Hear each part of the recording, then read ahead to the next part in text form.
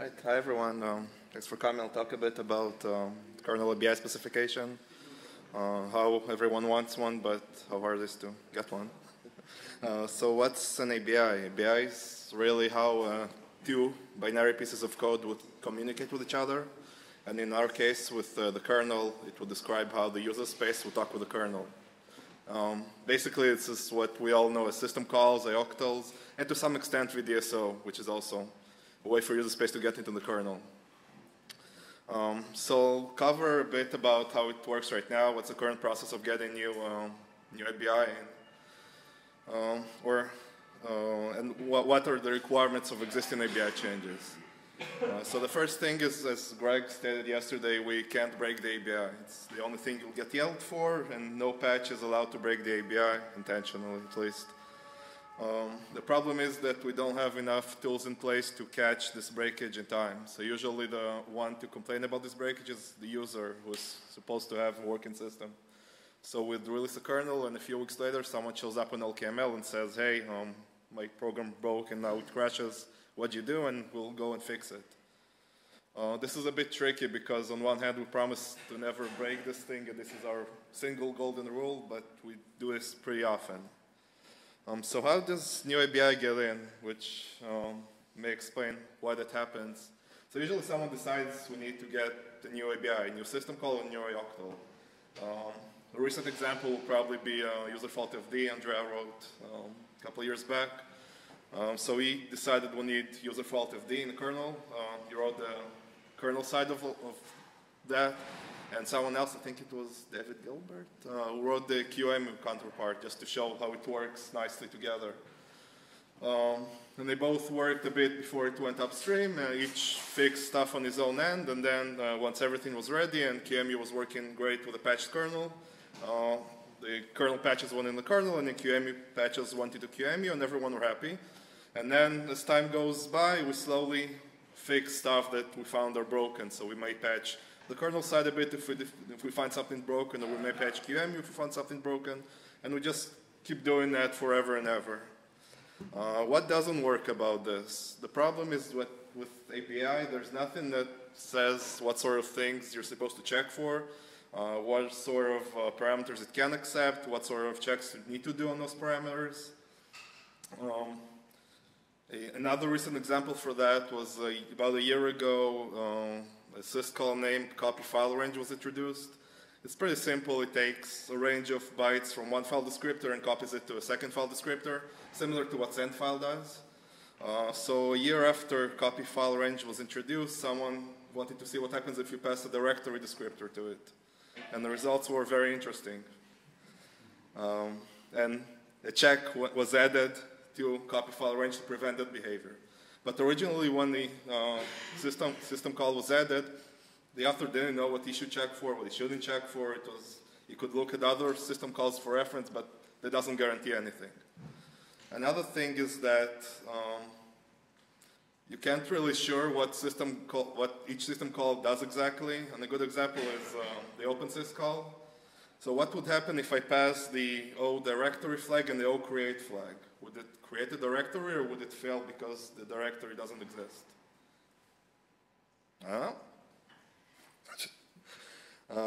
This would mean that in the future someone could rely on a given behavior. So right now if Open would create a directory, it might change in 5 years. Someone changes a small thing, doesn't notice, it breaks, and it breaks programs. That's not good. There's no way to verify what things do now and what they don't. We do have tools like LTP that check and try to make sure we don't break something too big, but they're very limited by their scope, and they don't check. Their coverage is very small, and it's really not enough. The only thing that really checks that we didn't break anything is the actual users and their user space applications that end up breaking at the end. And this is a problem for us because it's detected after we release the kernel. So we have a kernel that's broken in the wild. We may fix it a version later, but something else might start depending on the behavior of the broken kernel, and then it becomes even trickier to fix. So it's a bad thing to allow this sort of thing to happen. Yeah, so as I said before, there's no clear way to check stuff. So once that copy file ranges syscall was fixed, then the check for, it now checks if it gets a directory descriptor. So what about send file? Does it check that it doesn't get the directory descriptor? No one looked at it, no one made sure. That's a shame that you only fix one syscall, but you can't fix all of them. Your work doesn't get reused in the kernel, so if you fixed one specific spot, it doesn't mean that you fixed all other spots that might have the same problem. And we do want it to happen. We have a bunch of system calls that may take regular files but can't take directories, and all of them should have the check. And all of them should have tons of other checks that aren't there right now. We can whack moles one by one when we find stuff, but that's not a good way to keep developing going on. Userspace has its own problems with this model because we don't expose anything standard from the kernel. We don't say what the kernel should be providing to userspace. So we have different userspace libraries. glibc has its own system call or its own ABI implementation. QEMU has one, strace, LTTNG, the various fuzzers we use. Each of them has a library that describes how the system calls and how ioctls look, and each of them has errors and mistakes, and it's broken, and it might be relevant to one specific kernel version.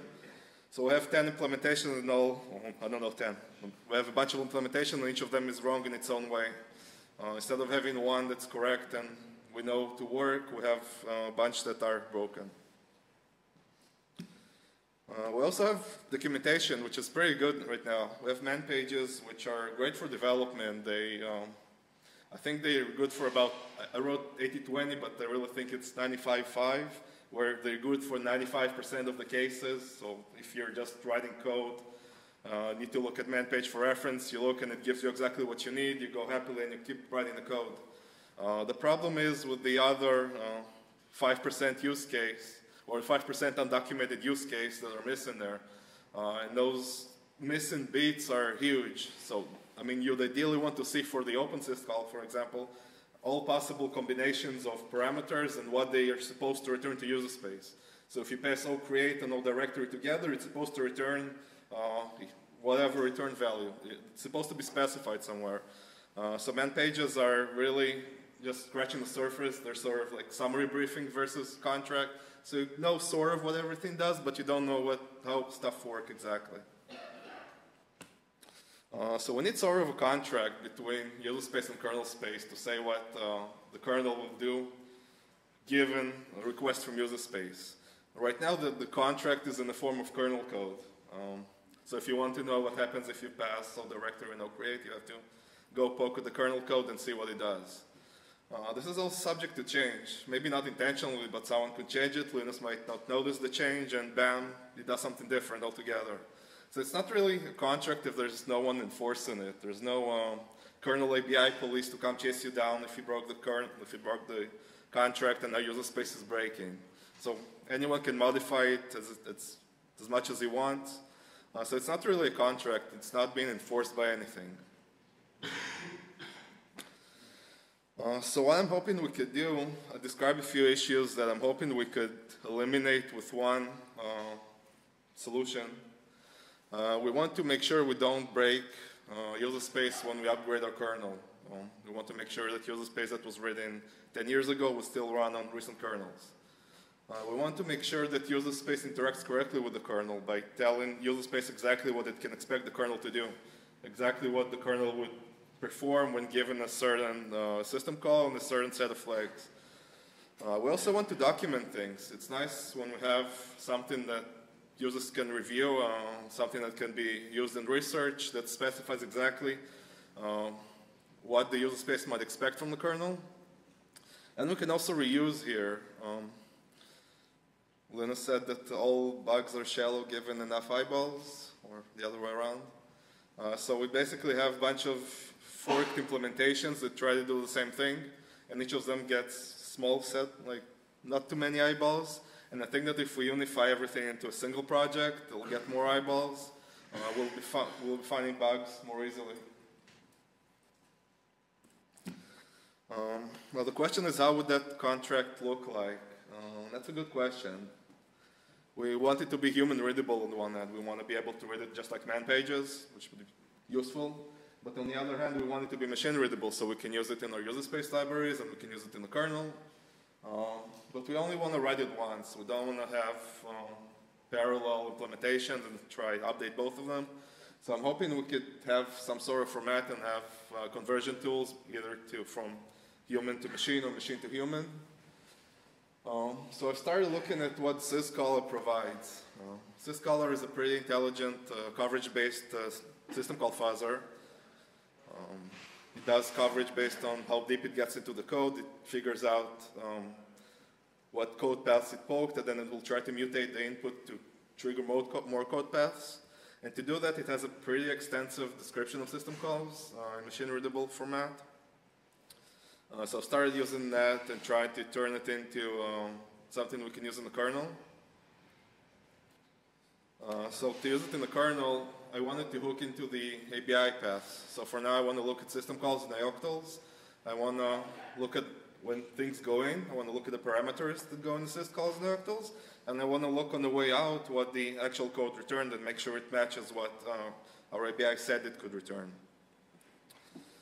When stuff go in, we can verify the parameters. So for example, if our open syscall doesn't allow passing no directory and no create, we can block it at that point, even without having it get into the actual system call code, even without going to the VFS layer. We can already stop that at the kernel ABI verification level. In user space, we could basically have our version of sort of libc, but make it usable for other projects to rely on, have the code be simple, so Trinity and syscaller could switch to that, so S-Trace shouldn't need to implement its own libraries. I'm pretty sure they could have done it now, just no one pushed that way. I think that if we push it away and we have sort of kernel ABI that's forced on the kernel side, then user space would prefer to use that rather than keep chasing new kernel versions and updating it with new ABIs. So for example, every time we add a system call to the kernel, someone has to go into the Trinity fuzzer and add it into their library, someone has to go to the syscaller and add it into their library, libc, and so on. And this is a recipe for disaster since some of them will get it wrong. This would mean that if we fix one place, everything else is fixed as well. So if we find that splice can take event of this, for example, and we add a check that says splice that this sort of file descriptor can only be a regular file, this will also apply to other different syscalls that have the same problem. So if we fix splice, we may fix send file and the same go. And same thing applies to user space. If one user space application finds something wrong with the ABI and fixes it, it would fix everything for the rest of the applications. And if one application adds a new system call that was added in a new kernel release, every other application will get to use that syscall free of charge. It will also mean that we'll detect breakage faster, because instead of having random applications break, all of them will either be broken or working. So we won't have 1 out of 20 applications break given the change in the kernel. Either all of them break or none of them will break. So the stable and the LTS kernel tree are, I'm hoping to cure us of needing them in the future, at least the LTS tree. Because right now we promise that we won't break the kernel, and that's our biggest guarantee, and we'll never break user space applications. And yet we have stable and long-term stable kernel trees, which is basically an admission saying that we suck at not breaking your code. I think that if we provide a kernel ABI tree, we could at least give vendors, we could give distros some sort of guarantee saying, look, we didn't break your code this time, everything looks fine.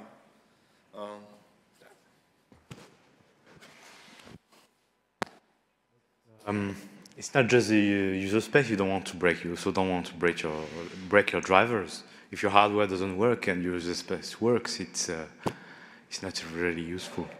So it's one part of the problem, not the whole part. I also didn't reference sysfs and procfs, which are also ABI. This is just way beyond the scope. I mean, this is so, the ABI itself is so huge and we can't really address all of it in one go. Yeah, I agree that this is part of the problem. I just think that if we address the core things, it it'll give the user space, it'll give distros, it'll give user space more guarantees that we didn't break their things this time. And hopefully Android, for example, instead of using LTS kernels, would now use regular stable kernels because they're more confident that upgrading between stable kernels will now work and not horribly break things.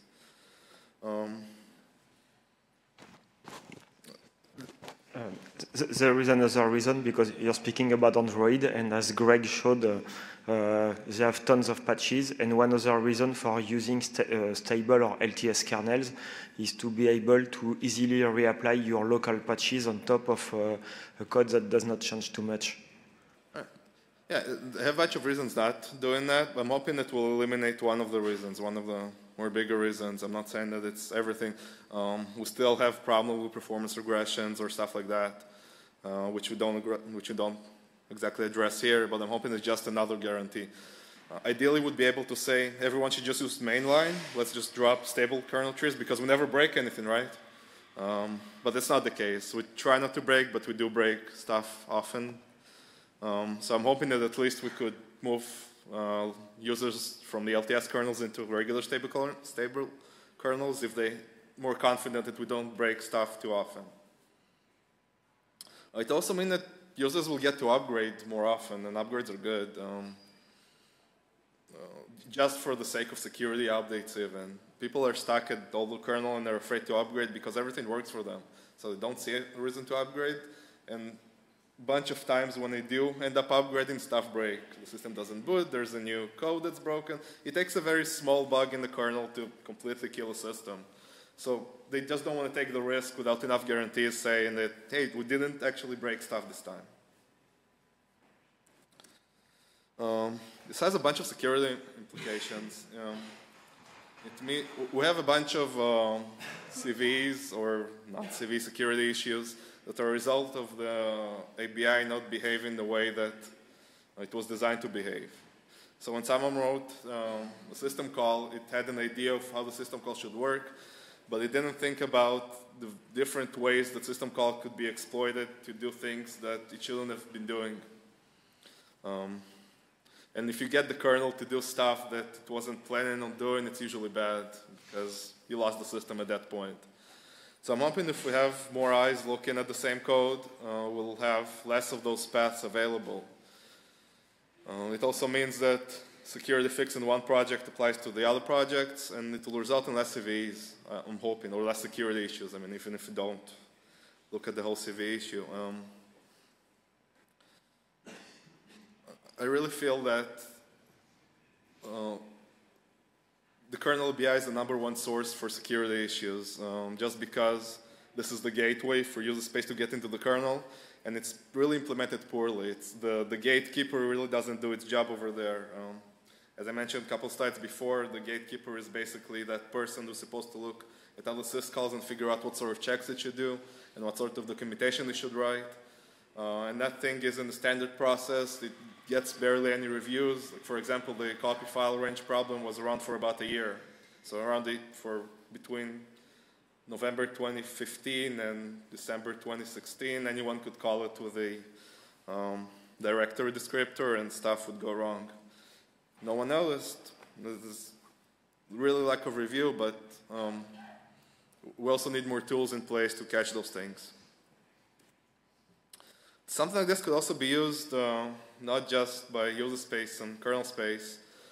If we provide a document saying this is what the kernel does given these inputs, it's useful in a bunch of other scenarios. So the example here is what's common between a nuclear power plant and an Android kernel on your phone. And both of them want to get the things they need, not more, not less. They both need to know what they're getting, and they both need to disable things they don't want to be in the kernel. And right now we can't provide that. We can't tell them, you need these 5 functions, you need to enable these 10 syscalls.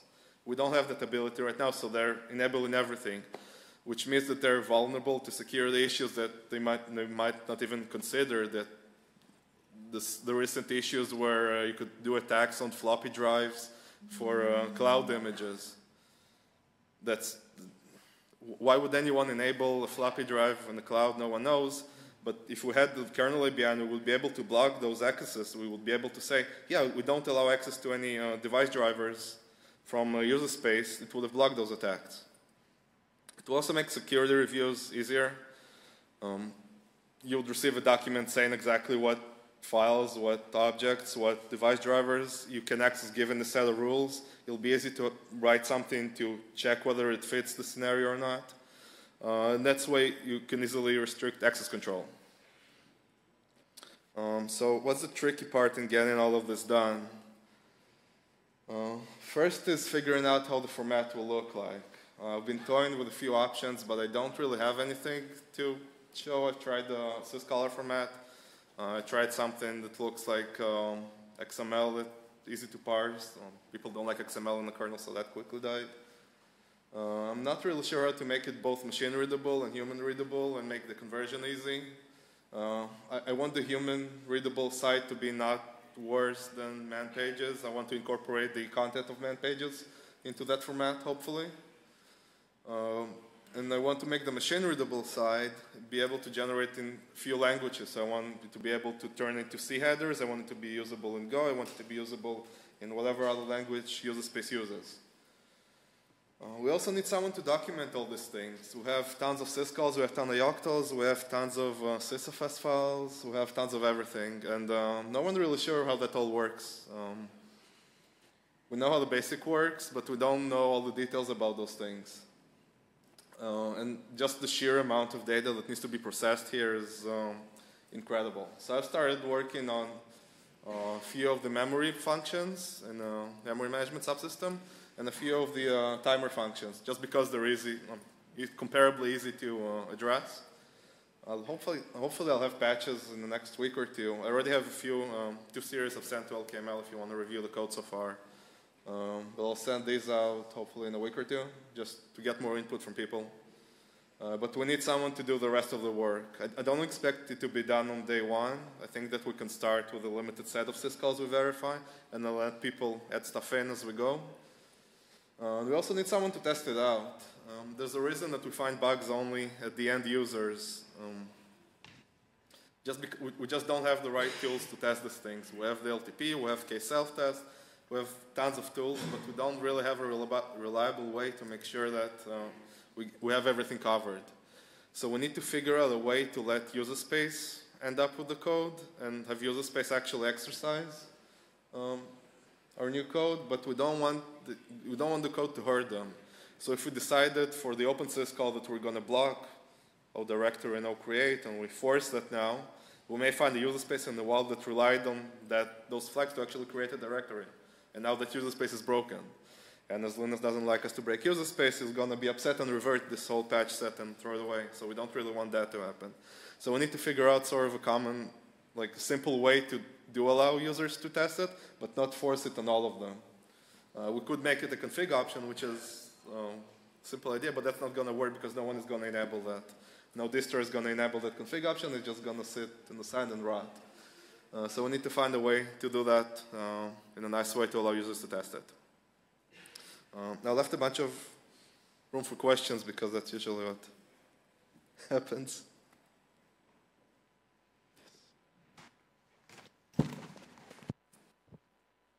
That seems like a rather massive job. Have you found anyone willing to sponsor a bigger framework around it? Or? I'm hoping to start small with this, just as I said, just a few system calls. I feel that once it gets in the kernel, if it gets in the kernel, we could enforce people who touch the ABI to change it. So don't feel it's all going to be a one-man job. I just need to get the foot in.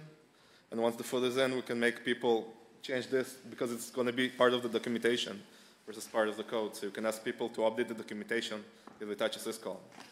A few projects offer support trying to get the basic layout of the ABI, so to parse the binary, ELF, the VM Linux, just to get the ABI stuff in, get those things in place. But I'm not sure how we're going to do the parsing of the actual flags or what the combination of flags or the combination of parameters yet, and that's going to be lots of work.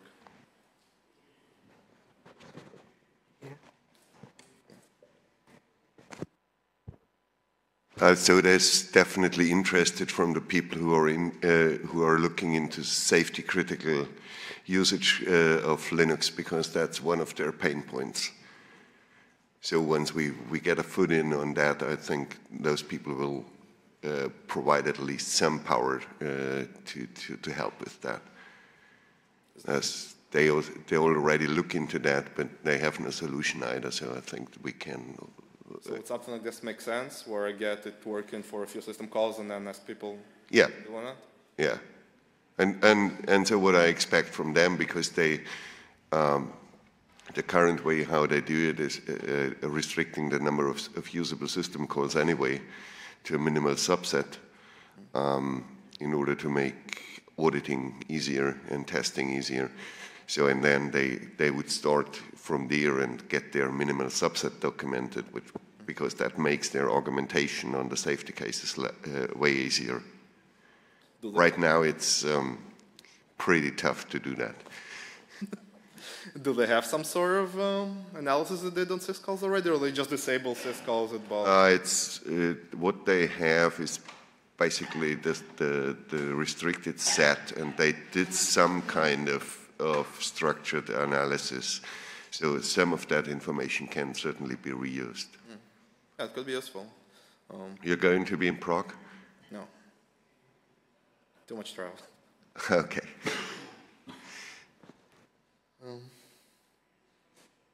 It could be useful if anyone did something similar and has some documentation of ABIs and something more than man pages provide, because man pages I can rip off. Something that describes the interaction between different parameters, even if it's just for a specific system call, just to get stuff going. If someone looked at, I don't know, the read system call and knows exactly what happens given different combinations of different file descriptors, different size parameters, different addresses, it could be awesome if you'll send it my way. It could be one of the first system calls we're going to enforce these things on. If not, as I said, I'm going to start digging into the memory management and the timer stuff. Here is it. Michael.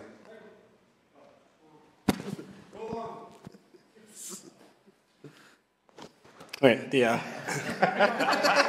Snake. What? Yes. No.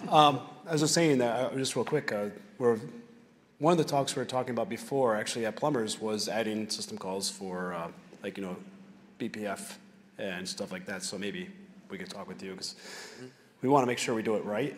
As for my last talk, I had a lot of inconsistencies with my stuff, and I can't change it because user space. Yeah, sure. I mean, if you're the new syscall, I'd be also happy to work with you. That's probably the easiest stage to get this thing going. Yeah, let's do it. So you were talking about the open flags and how their interactions are not well documented, and I realize that is a quite bad problem, and maybe one day I'll get some time to look at it.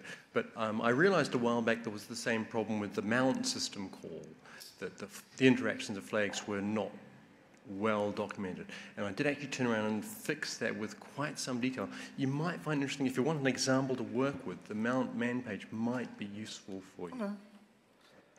Yeah, I'll look at mount. I thought it's actually going to be one of the harder... It probably is. But at least it's one example of how at least I've attempted to resolve that. Okay.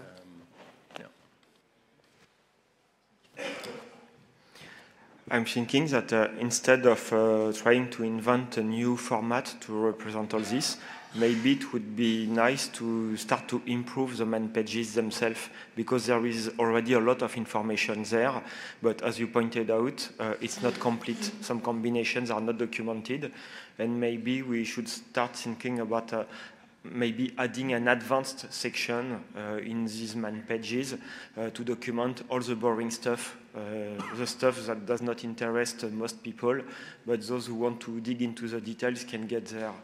Otherwise, you will have a new inconsistency problem. You will have some differences between certain man pages and this document as well. What I'm worried is that if we extend man pages too much, they're going to be way too big. We're going to be sending everyone way too much data, just because it's the 80-20 rule. We're going to be providing users about 5 times more data that they don't actually need inside that man page. I disagree. I develop in userland. I rely a lot on syscalls, and sometimes I'm a bit borderline. I observe, I say, yes, it's working exactly like I need, that's perfect. But I never know if it's just an accident or if it's by design or by choice. And usually it's more a matter of common sense because the person who implemented the syscall implemented what made sense for her. And if I'm using the same syscall, it's probable that I have the same needs. But for a userland developer, it's very important to have as much detail as possible on what a syscall does. Yeah, I definitely think that should be integrated in some way. I just don't think it should be the default to send all that stuff out. There should be references, I think. Just because there's so much useless information, there's going to be it's not useless if there is a need to document them. I just think main pages are more of the reference for day-to-day usage for the regular programmer that needs. For some people, it's day-to-day usage. Every now and then I get one of people come along like, well, you can say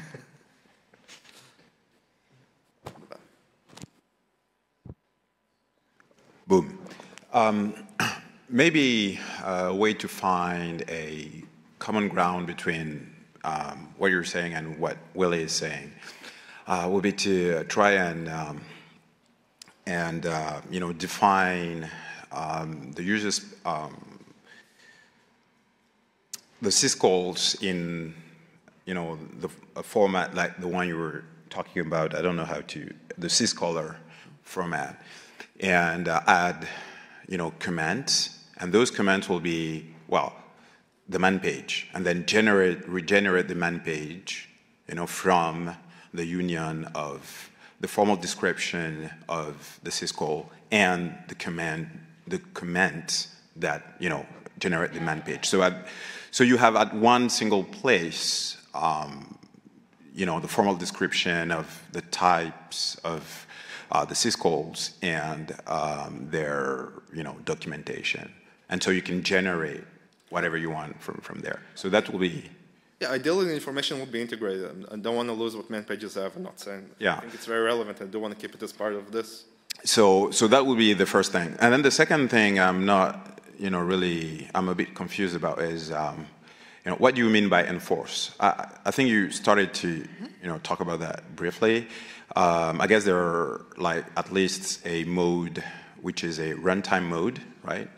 At runtime, the kernel it basically checks the flags, and if the flags don't match what the syscall expects, if the combination of flags or the combination of parameters or anything else, or the type of the file descriptor doesn't match what the system call expects, it would block it right there without actually going to the actual syscall. And that's the runtime part. Yeah. But do you envision something, statically, not at runtime? Like, for instance, when when someone submits a patch to the syscalls or whatever, so that there would be a tool that would say enforce that the change makes it still compatible with. Ideally, I'm not going to say no. It's just no. I mean, but what's in your mind? Ideally, it's going to be great. If you have both static analyzers and runtime mode, it's going to be awesome. So someone needs to write it, and it needs to get there. Yeah, that's one of the reasons why we discussed earlier last year. I think we discussed that why we want to have that in a machine-readable form, because that opens up chances for doing research on static analyzers for that type of thing. They do not exist today, but they only can exist if we have actually parsable data and reliable data. So you can't do verification on prosa descriptions in man pages. That simply doesn't work. I mean, the man page language is pretty precise, but it's hard to translate into rules. Yeah, I'm thinking we could generate man pages based on this format, hopefully. I'm not saying we're going to do the other way around. Hopefully we'll have enough information in the format to generate man pages. So, and generate machine-readable code as well. Yeah. So ideally, when you start doing the first documentation of a syscall, is you drag in the existing man page immediately, and then let Michael know about it, and maybe Michael is willing to carry that documentation completely. And you just have, so it's stored in one single place. I mean, whatever. But then you have both the prosa text explaining it, which is the reference for the daily use programmers, and then you have the extra bits, machine readable for tools, fuzzers, verification tools, and whatever the hell. Yeah, that's probably the ideal outcome of it. Yeah, if Michael's fine with posting it, I mean, we could work on how it's supposed to look like and then have it built. Binary machine readable code, have it built man pages, have it built whatever you want, have it write books for us. I just need to find that format that's easy for everyone to work with. No one will have too many objections regarding to. It's been a bit tricky so far. Yeah, but on the other hand, if you start using one of the, I mean, there are not that many options. You have some of the extensible description formats, whatever, JSON, XML, what the hell. Choose one, start off there, and converting them into a different format shouldn't be the hell of a job. Right. If it starts out. Because when you try to get people agreeing on the format now, you're going to have bike shed discussions for the next 2 years. So just make a starting point, select one which you think fits, and start from there. If it turns out after half a year it doesn't do the job, and there's a better suitable one, then as long as it's machine readable, you can convert formats today. That's not really the problem point. Right. Just pick one. Right, makes sense. Get over it. People will get used to it, or if they are annoyed enough, they will provide you the conversion script and show you how their format is way better. Yep.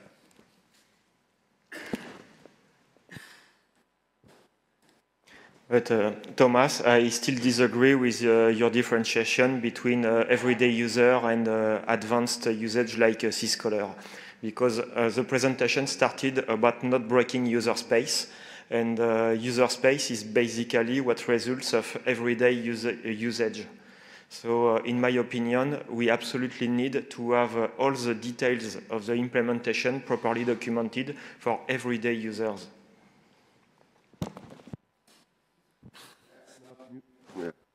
Huh? That's not. We broke it. Not yet.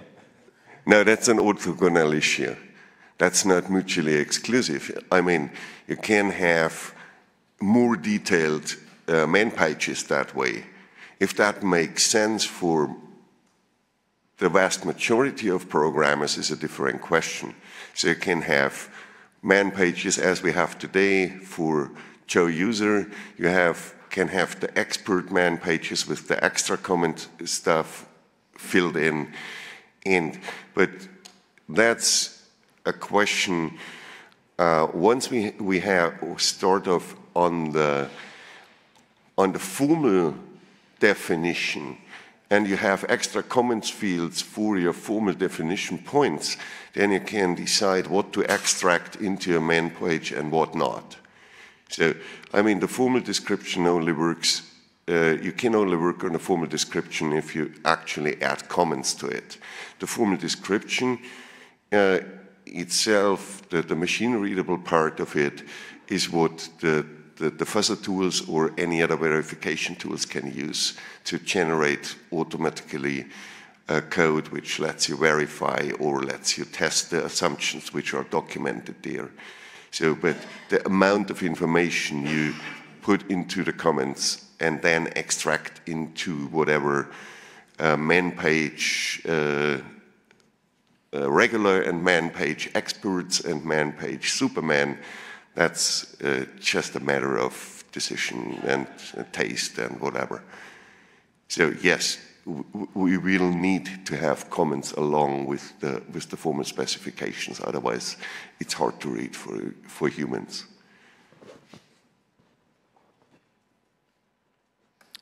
Time for coffee break. Thank you very much.